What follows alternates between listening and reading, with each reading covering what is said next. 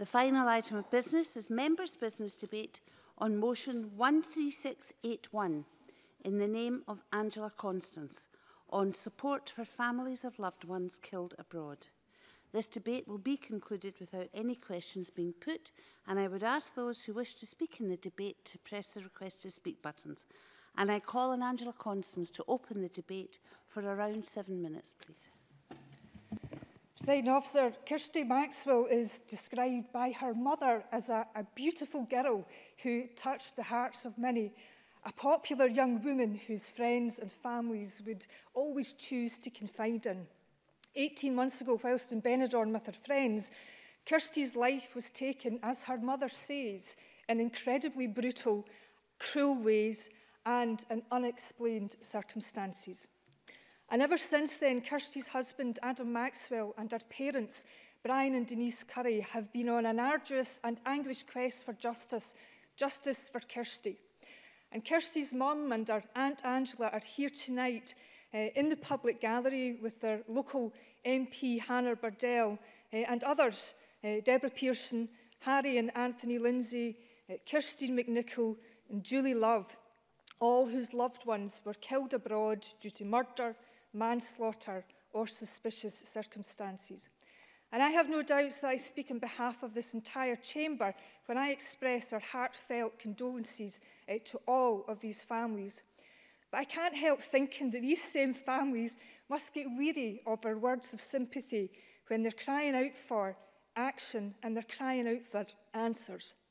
And as MSPs, our words are important, but so are our deeds, particularly to those constituents who reach out to us in their darkest hour.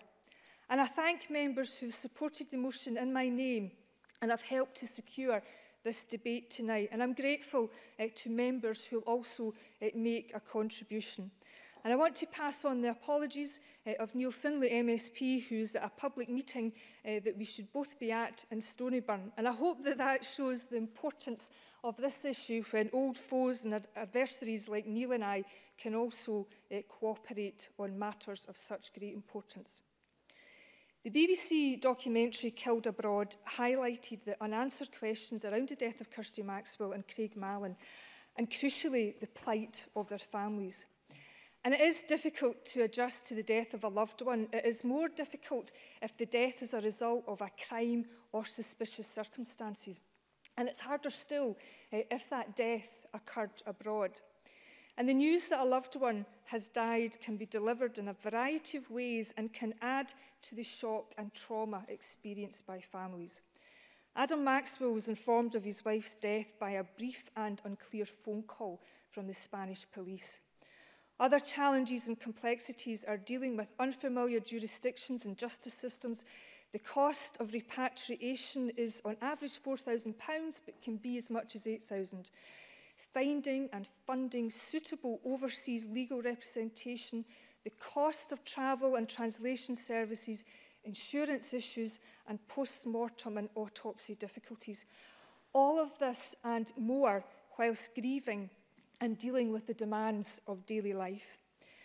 Families informed that the service provided by the Foreign and Commonwealth Office and Consular Services is patchy, inconsistent, and support is far from proactive. Consequently, the Westminster All-party Parliamentary Group on Deaths Abroad are pursuing matters vigorously, given that 80 to 90 UK citizens are murdered abroad every year. The APPG has taken evidence from 50 families from across the UK, 10 families from Scotland, and organisations such as Murdered Abroad and Deaths Abroad, You Are Not Alone, which was established by Julie Love after the death of her son in Venezuela in 2009. And the group chaired by Hannah Burdell MP will soon report its findings and make recommendations to mainly, but not exclusively, to the Foreign and Commonwealth Office. Clearly, the FCO have a leading role, but there is also a role for devolved services, justice, health, how we support the third sector, and, of course, in our external relations with other jurisdictions. So there is room for improvement at both a UK and a Scottish level. I know that the Scottish Government has raised its concerns of Kirsty's family with both the UK and Spanish governments, And Police Scotland stand ready to assist the ongoing investigation into Kirsty's death if invited to do so by the Spanish authorities. The Crown Office and Procurator Fiscal Service does not have the jurisdiction to investigate deaths that occur outside Scotland, except in a very few limited circumstances, one of which is when the death occurred by murder or culpable homicide by another British citizen. It may also be worth considering a review of the implementation of recent FEI legislation. The Scottish Government has an overarching commitment to support victims with access to information and a wide range of services. And yes, this is harder to achieve when overseas justice agencies are involved and we're relying on them to investigate. But nonetheless, these important principles should apply in our endeavours for all victims here in Scotland. Therefore, will the Cabinet Secretary ensure that full consideration of the needs of those who have had a loved one killed abroad due to a crime or suspicious circumstances is undertaken by the Victims and Witness Team headed by Anna Donald, and also the Victims Task Force that Humza Yousaf will chair himself. It's important to note that the new homicide service to be welcomed, and it will be established next April. But currently, that excludes victims affected by death abroad by suspected crime or suspicious circumstances. So I hope that this is something that the Cabinet Secretary can also rectify. The needs and rights of families affected by deaths abroad is also missing from the Victims Code in Scotland and the revised We Are Working Together for Victims and Witnesses interagency guidance. And although considered, Police Scotland will not deploy family liaison officers in all cases where a British national has been murdered abroad, as this is dependent on what, if any, investigative role they have.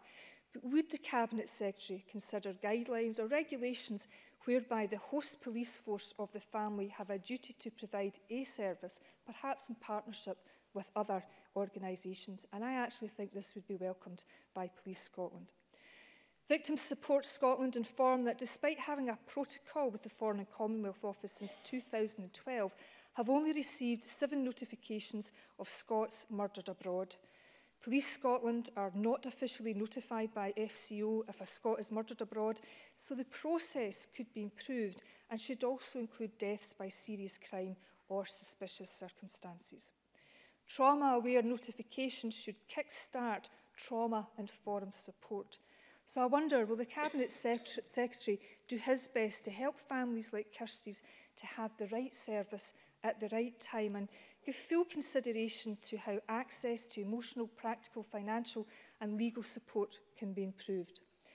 Presiding Officer, I want to end my remarks today by quoting Kirsty's dad, Brian, who in correspondence said to me, "I feel we have a chance here in Scotland to make a change and do something that actually supports victims and their families, legally, emotionally, and financially, a protocol or vehicle that guides and supports victims' families through the myriad of hoops and hurdles that ultimately forces victims' families to give up hope, to give up on the system, and to give up on life." Presiding Officer, I hope that together that we can take the chance for change and give hope to the family of Kirsty Maxwell and others in their hour of greatest need.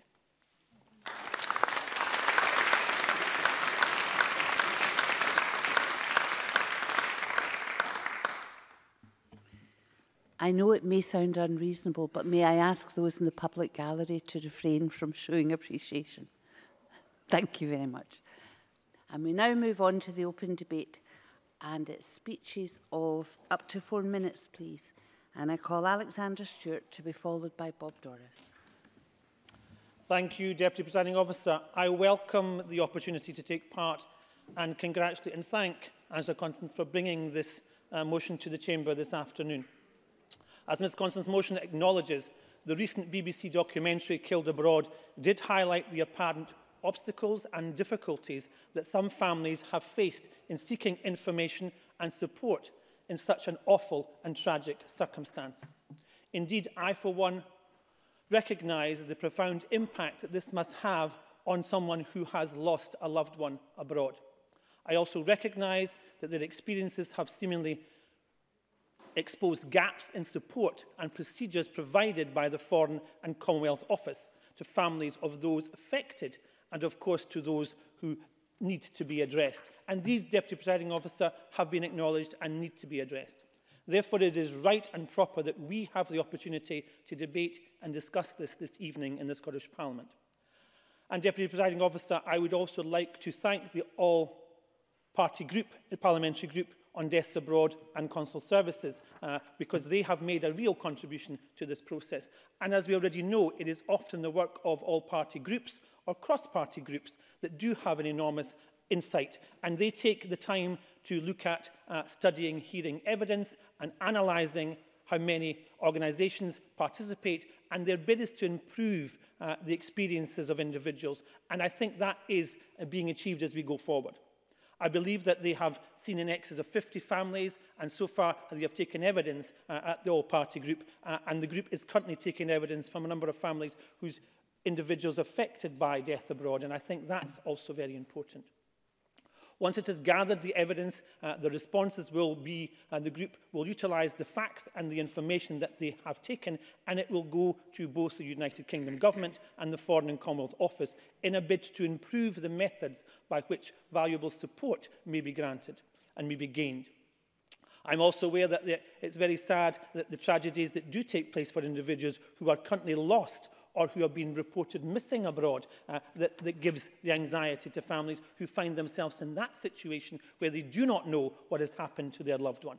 To this end, there is excellent charities that are working in this sector, and I'd like to pay some tribute to them as we progress through this debate. The enormous lengths to providing advice for individuals who find themselves in that worrying and that anxiety and that incomprehensible situation where they've lost a loved one. Charities like the Lucy Bachman Trust. This trust has been providing outstanding level of care to families of British murdered or manslaughter victims since 2008. They are also able to offer advice, repatriation assistance, problem-solving, fundraising support, and many other facets of assistance to victims overseas.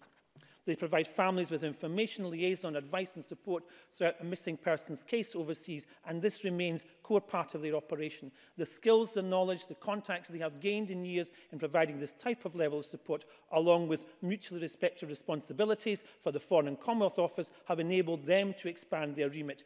And I think that is very important with anyone who's dealing with a situation or a victim of a serious crime. So it is vital that we sit up and listen to families and loved ones, note their concerns raised, address the failings and improve the service that we should be providing. Deputy Presiding Officer, I must indicate that this awful situation to deal with, and we should ensure that the situation that they have to deal with should not and must not be exacerbated by any of the failings by officials and obstacles that are put in their way. The goal must be support, advice, and compassion to all involved. We must ensure that we are getting it right for every family and the services that are fit for purpose. And it would appear that that is not always the case. And that has to be managed and that has to be acknowledged by the UK Government and by the Scottish Government, because what we want to do is learn lessons for the future. Thank you. Call Bob Doris to be followed by Daniel Johnson. Thank you, Presiding Officer. And I want to start by paying tribute to Angela Constance for securing this vitally important members' debate, as well as to the family of Kirsty Maxwell for their determination to get answers for them and justice for Kirsty. I also wish to pay tribute to my constituent, Julie Love, MBE, a remarkable woman from Mary Hill who, following the tragic drowning of her son Colin in Venezuela, has campaigned tirelessly to improve advice, help and support for families in such circumstances. The charity she founded, Death Abroad You're Not Alone, has directly offered support both emotionally and practically on a volunteer basis, and Julie sits at the heart of that advice giving and support. Let me therefore pick up on a number of areas where I feel Julie would wish me to raise a number of concerns. In a briefing for this debate, Victim Support Scotland notes the support they seek to offer for those who are murdered or involved in suspicious deaths or victimised overseas. That support is most welcome, of course. However, that does exclude victims of tragedies such as road traffic accidents and, in Colin Love's case, drownings. let me stress that the families of those loved ones strongly feel a sense of loss, a sense of anger, and a sense of victimisation. I believe that we must broaden the range of families that are offered support by Victim Support Scotland and others.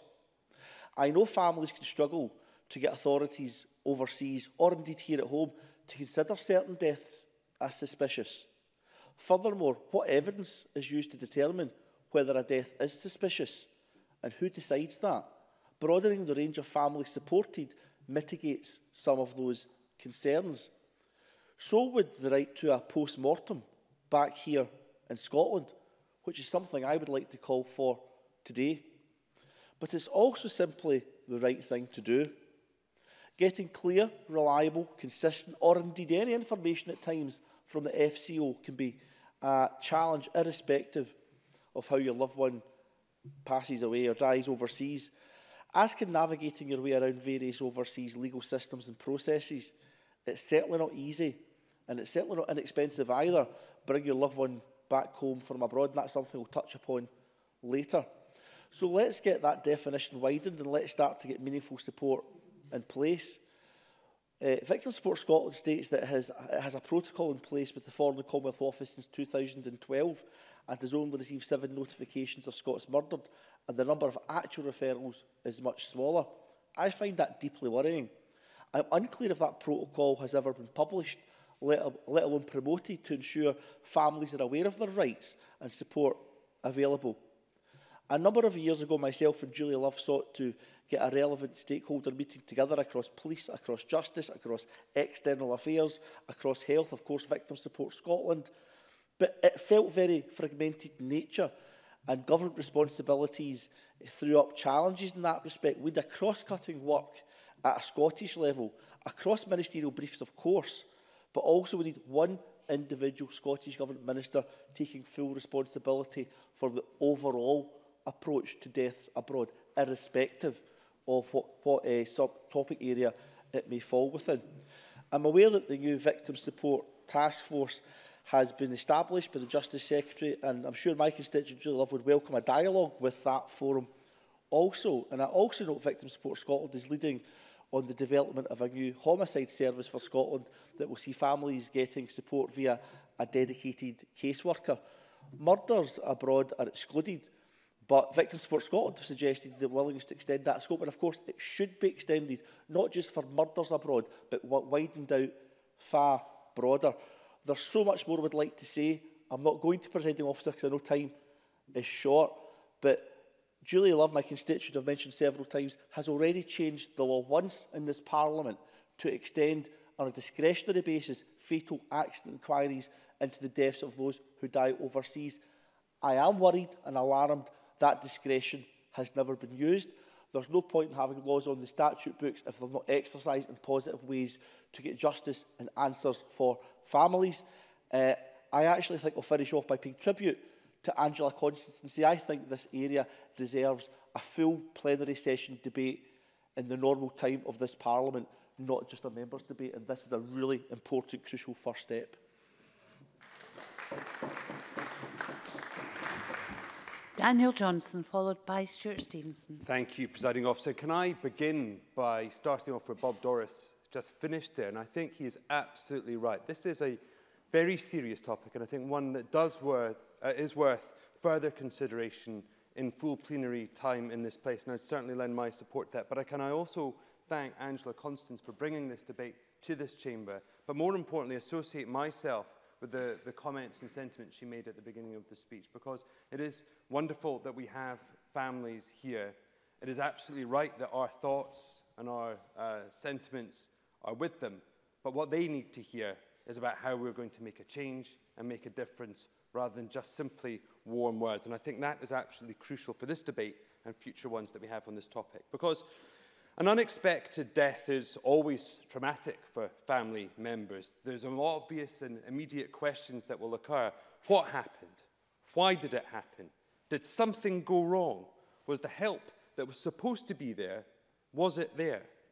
And if there was a question of fault, who is responsible and what will happen to them? Now, those are the questions that will happen in any unexplained death. But when those circumstances happen abroad, then the complexity is simply compounded. Because you're not just dealing with those questions that you need to have settled in order to move on and have closure for whatever that means. But you're dealing with a foreign system that potentially looks complicated. It's expensive to deal with because it's in another country. There's confusion about how that system works, how it will make decisions, and indeed there's different languages to contend with. And I think those are the issues that the documentary Killed Abroad brought to life so well. It is a terrible fate and one that we need to do better in terms of supporting those families that find themselves in those terrible circumstances. So I think it's absolutely right that this motion talks about the CFO and the consular response that's required. And I think it is right to highlight the work by the APPG in Westminster, because quite simply, the support that's required isn't happening. Months can pass before details are received by families. There's no single point of contact, there's translation problems, and far too little financial support. And I think the issue raised this evening about the notification and the fact that Police Scotland have only received 7 notifications under the protocol that's meant to be in place, clearly that's not good enough. And I would be interested to hear from the Minister as to what he will be doing in terms of seeking reassurances that that situation will be improved. But I've also spoken with my colleague Hugh Gaffney, who's been working with the family of Craig Mallon, who died tragically in May of 2012, and who was also featured in the documentary.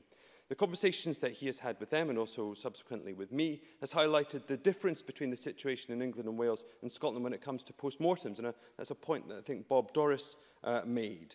In England and Wales, the coroner will normally investigate a death of the person who died a violent or unnatural death overseas, and the body is returned to the home country. The coroner has a decision to take about whether or not to undertake a post-mortem, taking into account the manner of the death, whether a post-mortem was done in the other country, concerns about the process, or any other extenuating circumstances. Now, in Scotland, we don't have a coroner, and the rules are completely different. And while they have changed, that basic fact of the presumption that of a possibility of a post-mortem is just simply not there. And I think one that I think we seriously have to question. I would be very interested if the Cabinet Secretary has any thoughts about the ability to bring forward that right of a post-mortem when there is a tragic death abroad. So it's right that the law has changed, but I think we need to look at the rules that we have in Scotland, because there is a question, obviously, for the Foreign and Commonwealth Office, but there's also questions about what we can do here. And I think that point about the coroner and post-mortem would be an important step forward for many families who tragically experienced the death of a loved one abroad. And I'll finish my comments there. Stuart Stevenson, followed by Alison Johnson. Presiding Officer, when we go into another country, we present our passport. And in the cover of the passport, it says, Her Britannic Majesty's Secretary of State requests and requires, in the name of Her Majesty, all those to whom it may concern to allow the bearer to pass freely without let or hindrance, and, this is the crucial point for this debate, to afford the bearer such assistance and protection as may be necessary. So when they accept someone into their country, they're, in essence, making a contract with us that they will honour that request from Her Majesty. But, of course, the debate is about whether the support that we get from our own institutions in working with foreign jurisdictions meets the requirements that we have. Are they getting the assistance they need? And before I move into the substance of my debate, I just want to personally give a little vote of thanks to Chloe Henderson, who is a pupil at Fraserburgh Academy, who's been with me this week on placement, who has done the research and written the notes for my speaking tonight, and she's done very well. Like others, my constituency has experienced difficulties with people abroad, people dying, but I do want to speak about one with a slightly happier outcome, but nonetheless illustrates the need for appropriate support. Let me acknowledge that people need access to information and support at times of bereavement abroad, and they encounter endless obstacles and unanswered questions, both from the Foreign Commonwealth Office and the foreign jurisdiction. There are many logistical challenges that are made harder by potential language barriers, including contacting local authorities, funeral directors, caseworkers. I want to just talk for a minute or two about my constituent, Mr Alan Wright, that my MP colleague Ailey Whiteford supported, who's from Portsoy. It was his family in the northeast of Scotland who needed consular assistance after he was taken hostage while working in an Algerian oil field in 2013. What he thought was a power cut turned out to be a terrorist attack by militants in Amenas oil field. Mr Wright and a colleague were forced to hide in a room with only a satellite phone to connect them to the outside world. In a television interview at the time, Mr Wright, aged 37, half my age, recounted 9 terrifying hours he and colleagues spent trying to remain hidden. Others who were subject to that were not as fortunate and were killed. Mr Wright had to make an emotional call to his family at home, not knowing if it was his last. He chose not to speak to his 2 daughters, as he didn't want them to remember their last phone call over a crackly line. He said, "You fear the worst, you can't put words into how bad you feel."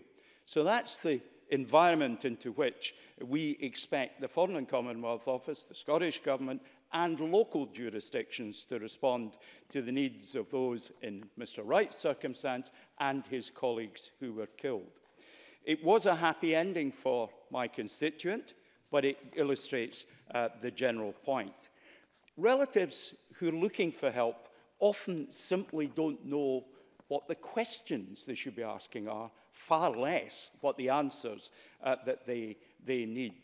So let me just conclude, Presiding Officer, by saying it isn't simply a matter for a couple of people in my constituency or scattered around members' constituencies represented tonight. A 2015 survey sent to 150 families found they didn't feel supported by the experience of trying to bring a loved one home after death. And more than half said the FCO were not at all helpful. In times of grief, there are many unpredictable factors. The people who are grieving are vulnerable and need a very special kind of help and support that has to be tailored to their individual needs.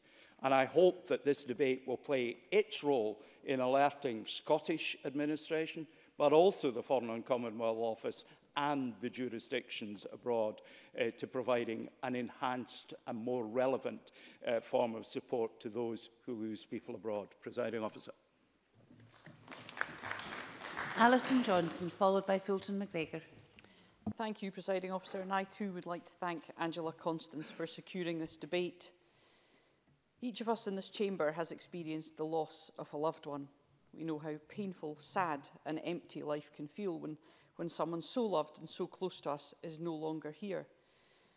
And that is all the worse when the death is of a young person with so much life ahead of them. And in the case of Kirsty Maxwell, the loss was still worse. Kirsty's death occurred in unexplained circumstances, thousands of miles away from her home and family, in a country with a different language and legal system.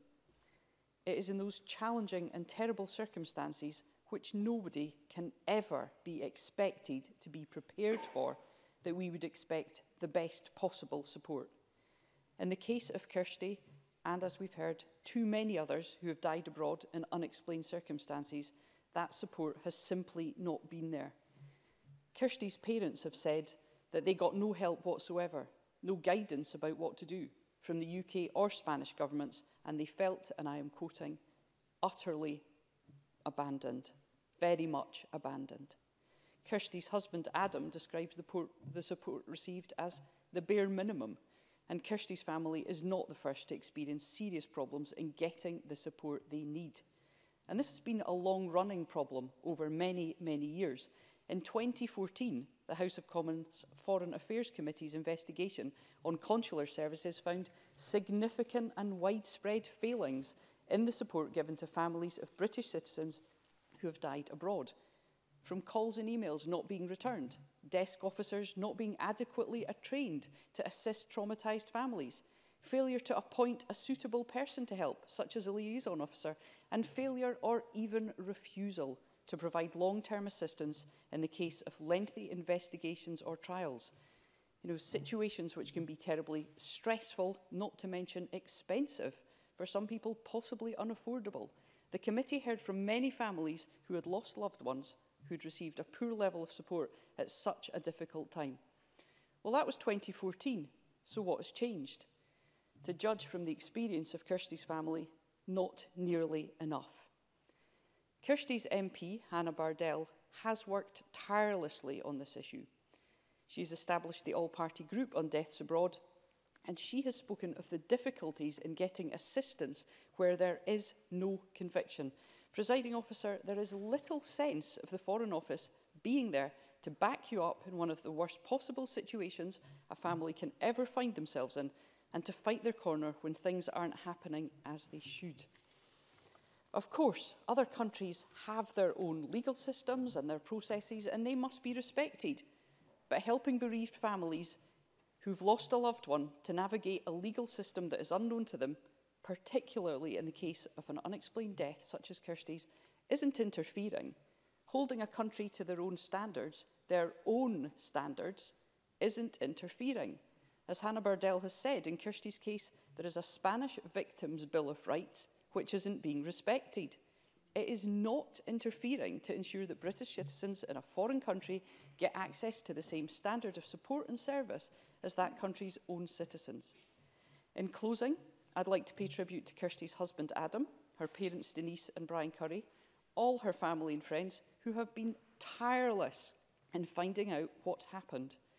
In the BBC documentary referred to in the motion, Kirsty's parents say that they have promised their daughter that they will not give up until they get answers. And I know from meeting them that they most certainly will not give up. Their determination in such difficult and challenging circumstances is truly inspiring.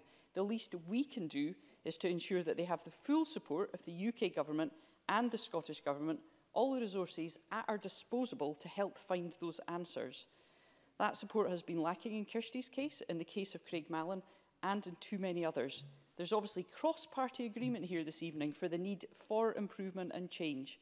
This must change, and change quickly, before more families are let down at such a difficult time. Thank you, Presiding Officer. Fulton McGregor, followed by Maurice Corrie. Thank you, Presiding Officer, and thank you to Angela Constance for bringing this very important issue to the Chamber and for highlighting it and the tragic case of Kirsty Maxwell. In my contribution, Presiding Officer, I'd like to concentrate on a young man from Coatbridge in my constituency whose story, through being told in the local Coatbridge and Airdrie Advertiser as well as national press, has touched many hearts. His story was also part of the recent BBC documentary referred to by Angela Constance and others, and I would like to put on record my thanks to David Swindle from the Multilingual Review team for the briefing. 26-year-old Craig Mallon's life ended tragically within hours of him arriving in the holiday resort of Lloret de Mar, Spain, on the 19th of May 2012, when he was fatally assaulted by a single punch in a busy street near several nightclubs. And news quickly reverberated around the Monklands community. And on the basis of cross-party working, I would like to make mention of the work of my parliamentary colleague, Hugh Gaffney, who I know has done work on this issue with Hannah Bardell through the cross-party group at Westminster. And I think that it's right that for issues like this, party politics are put well to one side. The case is unresolved, still open and subject to ongoing court investigations, but only as a result of the persistence of Craig's family, friends and previous employer who have sought answers. No family or relative should ever have to endure what happened to Craig Mallon's family. They learned about his death by a phone call from Craig's brother, not via official channels. When attending the Spanish mortuary for identification purposes, his body had not been prepared or cleaned, and there was therefore a lack of dignity. There was no second autopsy when Craig's body was returned to Scotland. Family liaison officers in Scotland could not give active part in providing support, advice or updates. The family received a visit from Victim Support Scotland, who could offer no formalised support, financial or pastoral assistance. Some documented updates in Catalan and Spanish were sent to Craig's family from the British consulate without being translated into English for them. Inaccurate media reporting and updates from Spain were confusing and did not confirm to Craig's family it was being treated as a homicide and that took until 2012 to get confirmation. The family were left to their own devices to recruit a lawyer in another country with no advice from the British Consulate or other UK body. After a year, the services of this lawyer were terminated when it was learned that despite charging substantial sums of money, she had not provided progressive professional services. So, Presiding Officer, Craig's family have had to navigate through a different legal and investigatory system in another country, only getting progress as a result of constantly pushing the Spanish authorities for answers. This was a family who, despite having financial and multilingual review team support, have still been struggling with the complexities of this unfamiliar legal system in another country because there is no formalised support, structure or advice provided in Scotland or the UK as a whole. I'm informed by David Swindle that while there were British consulate communication shortcomings in the early stages of the investigation, the support provided by the Barcelona consular official in the last 2 years has been supportive as regards liaison with the Spanish lawyer and Spanish court, to the extent that there is a meeting with the judge scheduled for the 30th of November this year regarding evidential opportunities. Presiding Officer, sadly in April this year, Craig's mum Antoinette died, aged 48, not seeing various key lines of inquiry being progressed and justice for her son. His father, Ian Mallon, is unable to attend tonight's debate due to illness, but he's hopeful that changes will be made to ensure that other families, unfortunate to lose a loved one to homicide abroad, do not have to endure what happened to him and his beloved Antoinette. I know the Cabinet Secretary is sympathetic to this situation and the others, and I would ask if you would consider meeting the family of Craig and thinking about what options are available for supporting any others, although we all hope there will never be another that may end up in this situation. And I will end there, Presiding Officer. Thank you.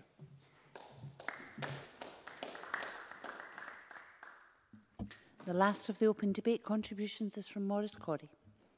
Thank you, Deputy Presiding Officer. May I also thank Angela Constance for bringing this important motion to the Chamber tonight.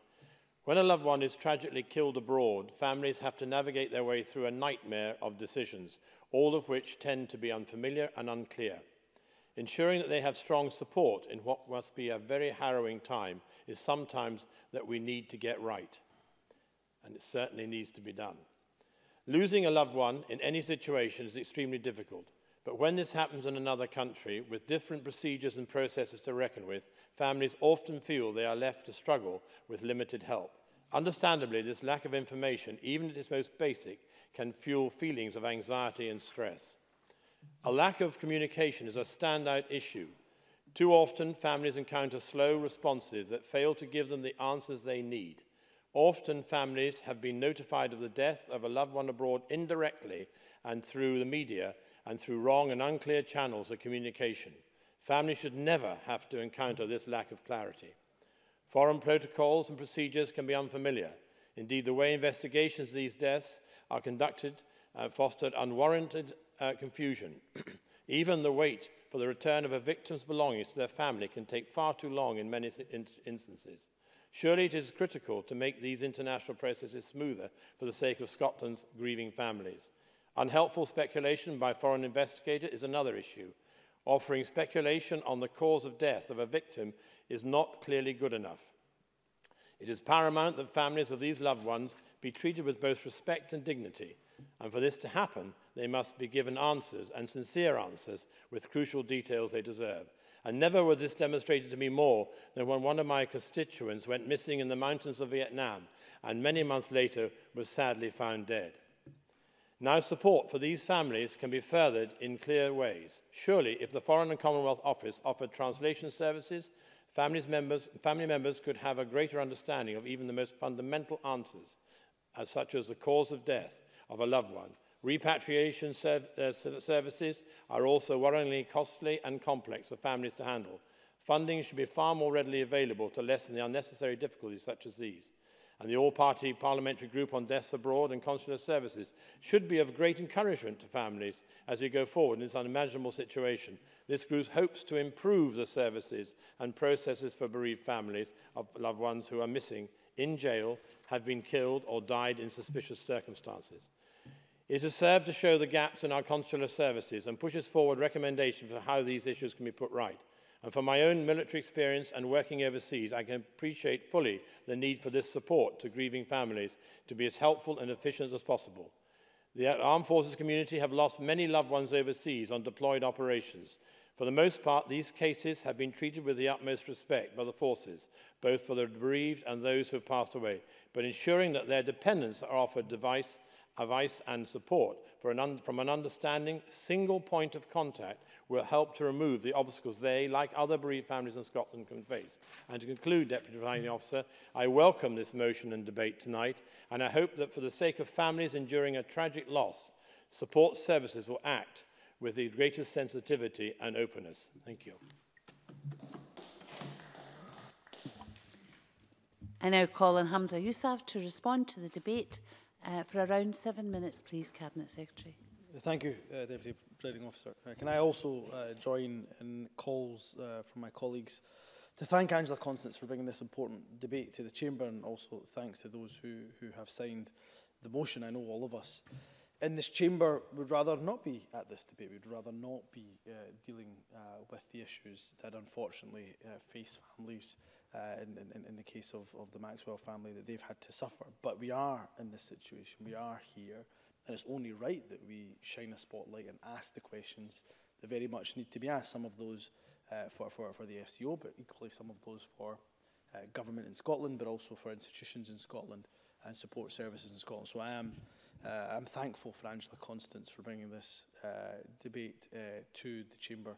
I also agree and associate myself with remarks that others have made around perhaps a longer session. That is, of course, for the Parliament and the Bureau to decide, but the government, of course, would be willing, of course, to be very much part of that debate, and I think it's certainly an idea worth further consideration. Can I also add, on behalf of the government and personally on behalf of the First Minister, our sympathies once again to the Maxwell family, who I know are here. I think a number of people have mentioned this, that if any of us were in the situation the Maxwell family unfortunately find themselves in, we would be demanding the answers to the questions that they are rightly demanding answers to. Whether that person is killed here or abroad, every single one of us would want to know the circumstances surrounding that death, the who, the why, the where, and as other members have said, the absolute complexity, the difficulties of navigating a foreign landscape in these circumstances is something that I can't even imagine the difficulty. So I pay tribute to the Maxwell family and indeed other families that have gone through something similar for their tenacity and what they are doing on behalf of Kirsty's legacy to keep going in that respect. So if I can just put that on note.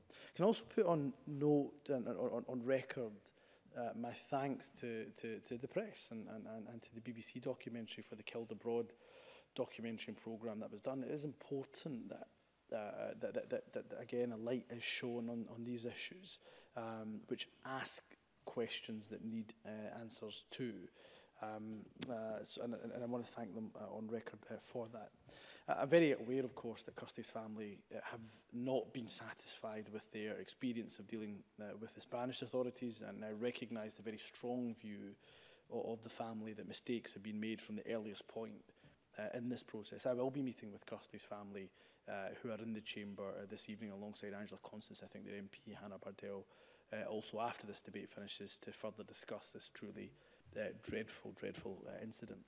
If we can touch upon a few common themes that have been made by a number of speakers, Presiding Officer. Before I do that, I just want to emphasise some of the action that we've taken from our Scottish Government perspective. The Chamber may be aware the First Minister herself met with Kirsty's family in August, and she heard their concerns firsthand, and since then has taken forward a number of actions. The Scottish Government has pressed the FCO to fully support the family in its efforts to secure justice through the Spanish legal systems. At the family's request, the First Minister also wrote to the Spanish Prime Minister seeking reassurance that the necessary resources have been deployed to allow the Spanish police and prosecutors to carry out a full and thorough investigation into Kirsty's death. Notwithstanding that, every single member, I think, has mentioned that the family feel that there have been deficiencies, not just in the Spanish process, but also in the support that they've received be it through the FCO or indeed through other support agencies. And we will continue to liaise with the FCO on various aspects of the investigation, including the family's engagement with the Spanish legal system. But somewhat related to Stuart Stevenson's point of view, that as members, as citizens of this country, when something happens, something as tragic and awful happens to us, as has happened to the Maxwell family, we expect our governments, Scottish, UK, whatever government it is, to step in and to provide the support services that we so desperately need. And on this occasion, there are some serious questions about whether the Maxwell family received that or indeed not, in which case, of course, the family's view I recognise very much so. We are very committed to ensuring that everything possible is done to establish the full circumstances which led to Kirsty's death. While there's no locus to investigate, Police Scotland have also been clear that they do stand ready to assist the Spanish authorities with their inquiries.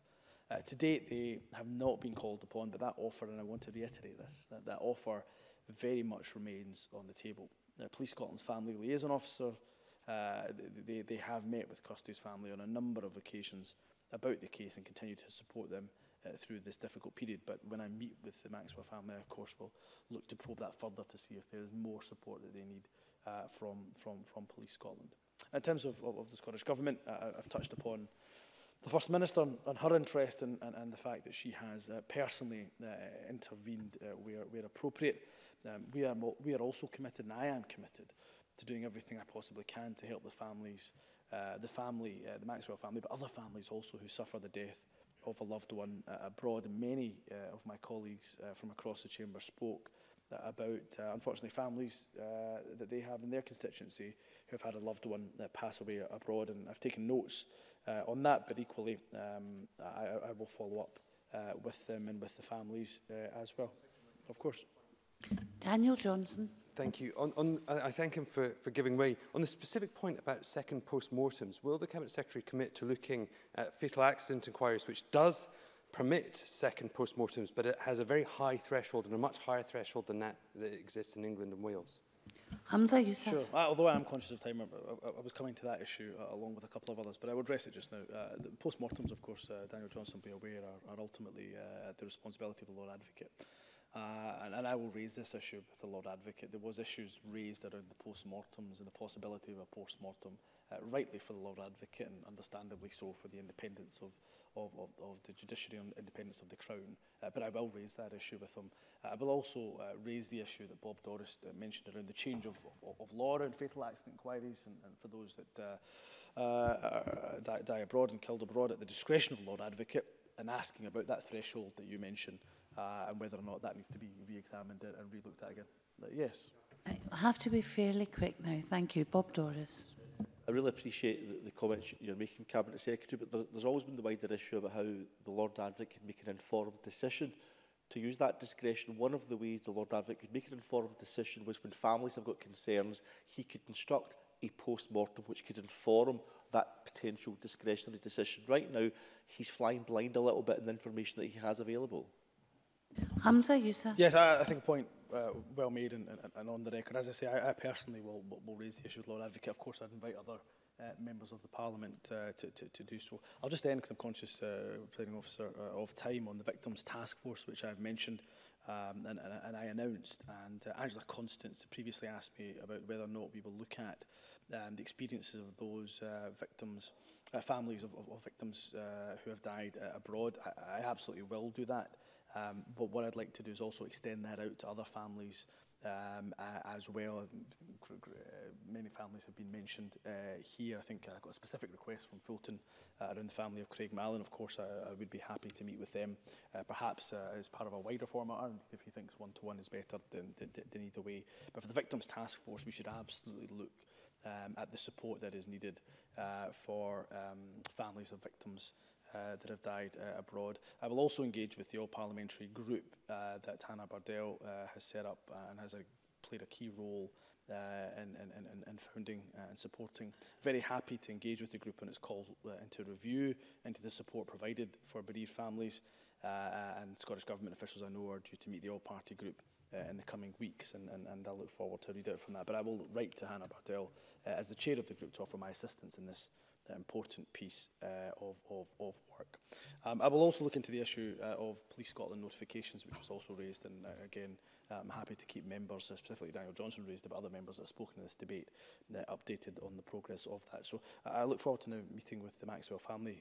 Deputy Presiding Officer, I really do thank Angela for giving this important issue an airing in this Parliament, but I agree with those around the Chamber that perhaps there is a wider and a further and a more in-depth discussion to go, but I thank her for bringing it, and I thank members for some very, very helpful contributions for the Government to take forward. Thank you. That concludes the debate and the meeting is closed.